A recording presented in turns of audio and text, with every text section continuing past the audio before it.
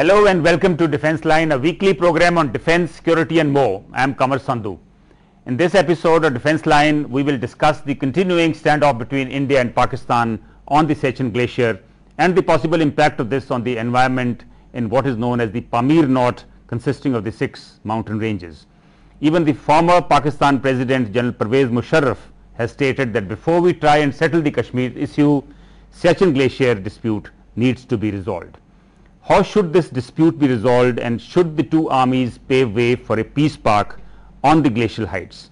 We will discuss this and more with Lieutenant General P.N. Hoon, former Army Commander, Professor S.K. Sharma, former member National Security Advisory Board, Brigadier H.P.S. Bedi, former Brigade Commander Siachen, V.K. Raina, former Deputy Director General of Geological Survey.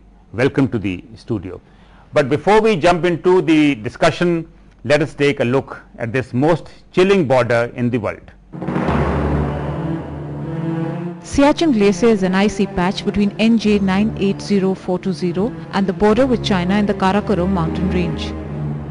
The area lies in the heart of the Pamir Knot, consisting of 6 mountain ranges to the north and northwest, being the Pamirs and the Hindu Kush mountain ranges. To the northeast lie the Kunlun and the Karakoram ranges, and south of it being the Great Himalayas and the Pir Panjal mountain ranges.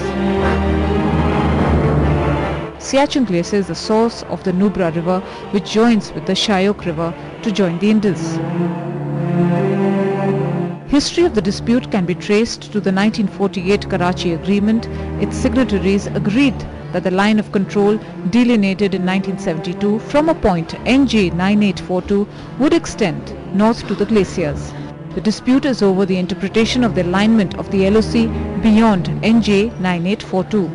Whether north to the glaciers means a magnetic north, a grid north, or along the northward watershed.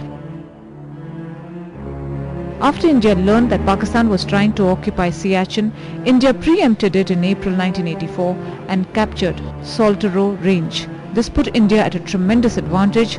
Besides, it prevented Pakistan from using the 2 passes. Since then, a solution has been attempted many a time, but without success. The result is that a brigade plus strength, each of both armies is staying put in this most chilling border in the world, where there are more casualties to frostbite, avalanches and respiratory diseases than to actual fighting. We will be in conversation with General Hoon, Professor Sharma, Brigadier Bedi and Mr. Raina. I will start with you, General Hoon. When you were the Corps Commander and Mrs. Gandhi decided to ask you to occupy the glacier at that point of time, I think this was April 1984. Right. General Hoon, now with the benefit of hindsight, do you even now feel that the area is strategically and tactically important for India? It's not a question, Kamarji, that it is strategically important today. It was very important even in 84. Pakistan was sending its patrols. Helicopter landings had taken place when I took over as the Corps Commander there. We had proof that they are clearing expeditions to the area. So they were going to occupy it. So at that time it was decided, after I had approached, I don't think I approached anyone, but Indiraji was on a trip and I had a meeting with her and I told her this is strategic. She came 3-4 times and then we hashed out a plan. Now that plan at that time was very important, as has been proved today. It's very important because that time China had built the Siachen highway through our area, line of control, and west of Hanle, Fukche, that line. And that road started being built at that time, going right round India like a So you road kind round of preempted Pakistan from occupying the area? No sir, they would not have occupied it at that time, I was very sure. The NJ 9842 was not in 1982. It was signed by General Bhagat after the 71 war in the Simla agreement. Right. So the dispute has been that whereas clearly it states that a line then runs northwards, they were trying to take this line northeastwards. Yeah, right away. So we had to do something at that time, and I think events have proved it. Absolutely. Now, Brigade Bedi, you've been on the glacier, you commanded the brigade there. When you were there and commanding the brigade, did you get a sense of the military importance of this region? Yes, definitely, as the General has said, that the glacier is very, very important to us, and by the action that we took in 84, we are now in a position of strength and we are dominating, and that is what is actually irking Pakistan. Right. Now, when you were there, did you get a sense that Pakistan is very keen to offset the kind of advantage that India today enjoys on the glacier? Yes, that is why I think this misadventure in Kargil is related to that, as my view, and they are keen, but over a period of time, I think they have also realized the futility of coming up on that side, because if they come up there, presently with our position, there very little to gain. But how often did you have to kind of engage in a fight? Oh, till the ceasefire came into effect, it was almost daily.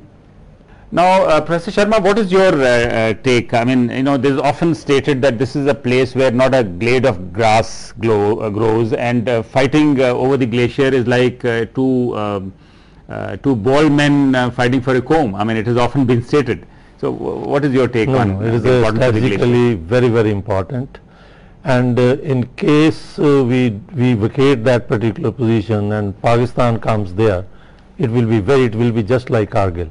So from that point of view, I think it is very important because this is a very strategic area. But you would agree that we need to do something about it, some kind of a settlement, because you see, look at the people dying because of frostbite, look at the people getting injured, and also a lot of people have perished in avalanches. So something needs to be done, no? Unless our strategic interests are clear, I don't think that such things we have to bear in mind. Mr. Raina, now as an expert on the glaciers, I want to check with you. Recently, the U.S. Special Envoy to the Afghanistan-Pakistan region, Richard Holbrooke, he said that the encampment of Indian and Pakistan troops on the glacier is leading to the melting of the ice, and this could flood the rivers which come from there. Now, this is not based on scientific fact. This is just to pressurize government of India. I don't think, you see, you must visualize any glacier. Say, for example, even if you take Siachen glacier, which is almost 74 kilometers long, and the ice near the snout, I can tell you, is about 10,000 years old. And during this period, this ice has passed through the turbulence of 10,000 years. It doesn't get affected by one soldier going there or one brigade going there. I agree that environmentally you can say, because when people live there, they leave some rubbish there which is not good or proper. That aspect is okay. But to imagine just because people are living there, the glacier is going to melt and then it is going to flood. Glaciers contribute less than 30% of water to the rivers in the Himalayas. Maximum material water comes from winter snow and ground penetration. Glaciers don't contribute so it's much. just a statement, as you said, just a statement, as IPCC did, and then they had to withdraw. General Hoon, before we talk of a solution, I want to ask you about the fears that Pakistan has, that with India sitting on the Siachen glacier, perhaps their northern areas would be threatened. Are those fears correct? No, sir. Those fears are not correct. The main thing is that there was a blade of grass, someone has mentioned also, that does not grow. That was the same thing that was told in, on the Siachen. But the Parliament has taken a vow that every inch of our territory will be taken. Okay, that's one. Our plans, unfortunately, have not been put through. And there's a flaw. Very quickly, I'll take 1 minute. There's a flaw in our planning, whether it's at the national security level or whether it's the army level or whether it's the political level. No, but that is fine, General. No, my question here is that did we at any point of time have an offensive plan in mind? I'm giving you the offensive plan. So that means the Pakistan fears are correct. Oh, of course they are correct. Now I'll tell you I'll dwell on three things. They would have attacked. No, now I'll tell you they will. Please, sir, give me one, if there is time. Give me 1 minute. This was our plan. Now the whole corps has been pushed into Ladakh. Bad. I still say pull them back. Now what has happened? The Chinese have come. and they have got 11,000 troops in the area of Gilgit and Skardu. What are they doing there? Now they are going to hit you through. We've had some reports on this. May I finish? Yes. Now they are thinking they'll hit you. I am thinking they'll hit us through Brazil Pass and cut off the whole of the part of that Zojila, as also Kargil, and they will make a little Tibet there. Please, it's going to happen. Now, talks. What was the Pakistan claiming? First round of talks, we took maps of 1 inch. We had talks, SK Signal. Yes. And Pakistan had a map, and before we started, I said I'd like to say something. Their map was not a map. That area was not even mapped. It was a sketch. So I told them that you are trying to. This was in 1989 when the talks were taking place. But I thought we nearly reached an agreement at that time. No, that's a very good thing, that whenever you don't reach an agreement, you say that yes, we have met, we have discussed, we have had good talks, and we will meet another day. So it's a very serious situation. As it, may I also just touch how we can get through it today? I have already. We'll come back to that. Okay. Now, Brigadier Dedi, I want to come to you. Now, when you were posted there, I learned that you had talked of demilitarization. I think you presented a paper. What exactly was that plan? Sir, as what General Hoon has said, he's talked about a plan in general, but I personally feel that no attempt is, in fact, I won't say no attempt, but an attempt from the Siachen glacier side from Pakistan is very unlikely because of the terrain. Yeah. And as I mentioned earlier, now he has also brought out these points that there was a plan for de-induction and reducing the troops. Yes. But unfortunately what has happened is that this aspect has not been looked into. And I seriously thought, and I still feel, that the 84 deployment, which was for various reasons, needs to be relooked. And therefore there is a lot of scope for pulling back certain troops. For reasons, one, that we have better surveillance facilities today, we have more means of transport, we've got better facilities and better places where we can have our troops which are acclimatized and can go in for a quick reaction. So you mean demilitarization is possible? Should it be unilateral or should it be from both sides? No, it has to be from both sides.